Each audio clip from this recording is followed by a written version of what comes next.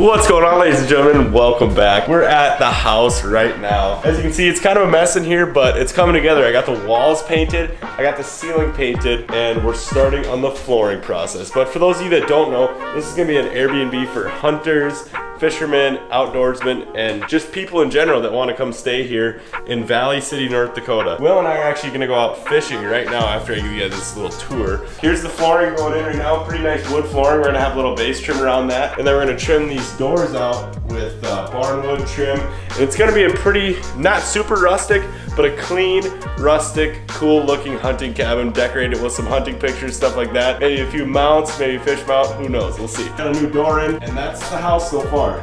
Still needs some work, but it's exciting for sure. I've been out here working the last couple days, but now it's time to take a little break and go do some fishing. So we will see you guys at the gas station, get some propane. Go do some catching, not fishing. Oh yeah.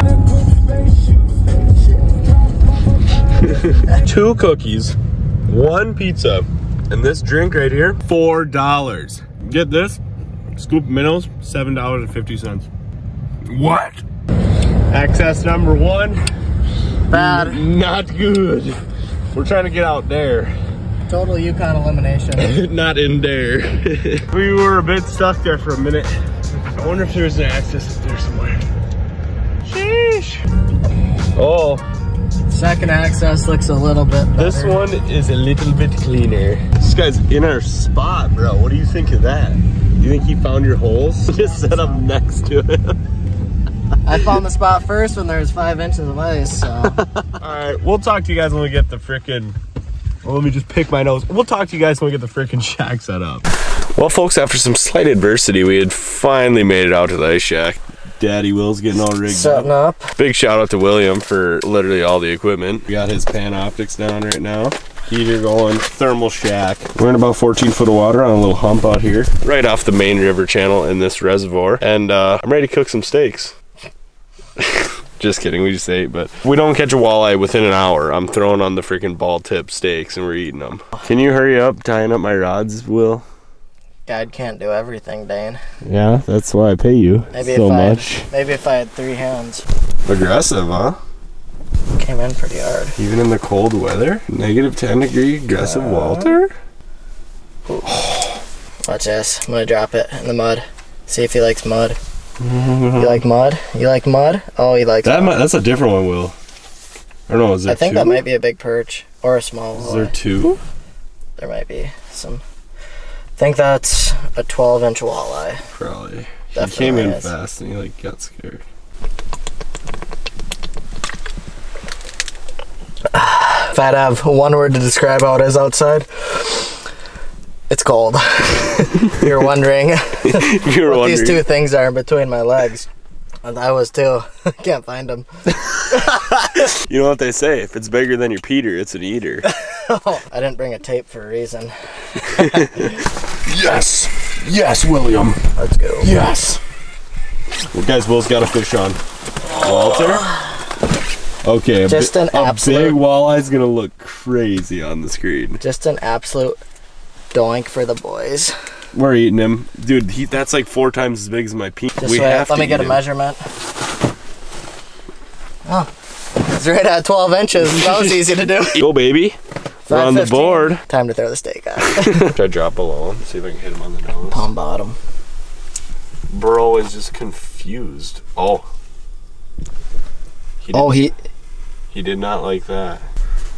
That does not look like a crappie. That's the northern, isn't it? That's the pike. Yeah. He just got a lot bigger. I can't tell. He looks like a bass.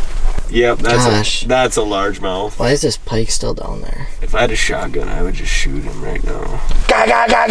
Well, I'm gonna turn it off probably, so it's less hot. Or should I just go for it?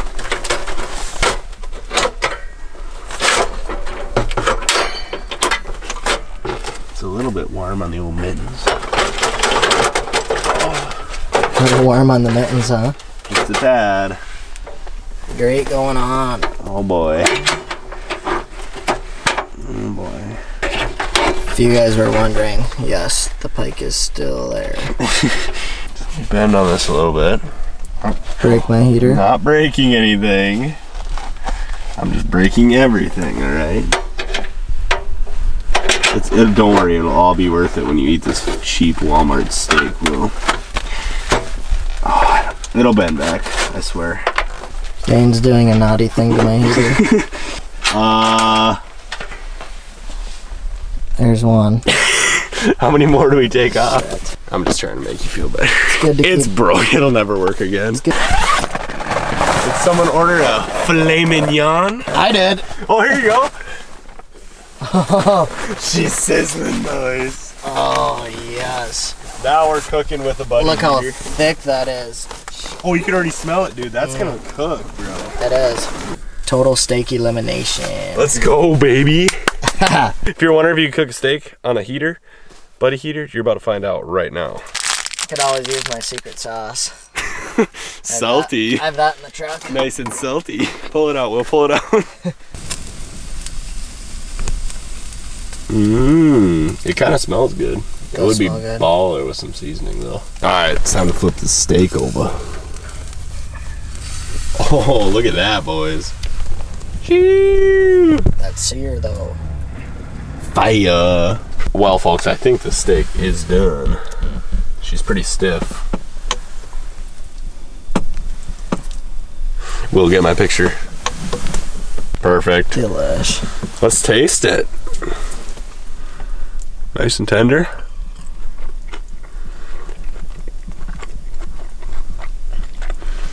With some seasoning, dude, it actually go in. It's not bad.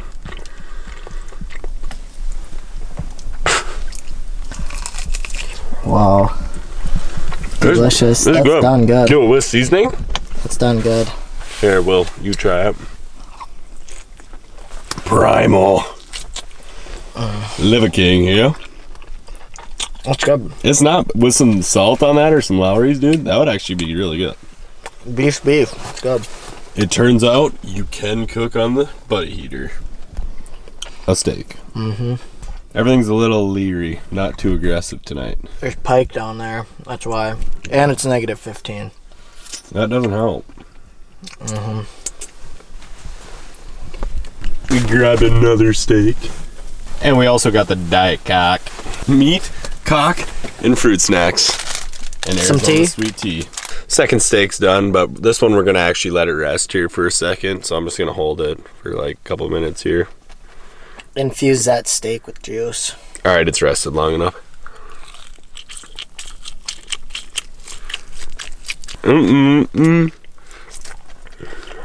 Oh, it's rare. Extremely rare. A little cold. Bloody rare. That's good. I would actually recommend it, guys, if you wanted to cook a couple small steaks on a buddy heater while you're out ice fishing. Not bad. Bring a little steak seasoning, throw it on there, and we'll catch that humongous walleye. My biggest walleye of the year. Confirmed 12-inch walleye. It's confirmed.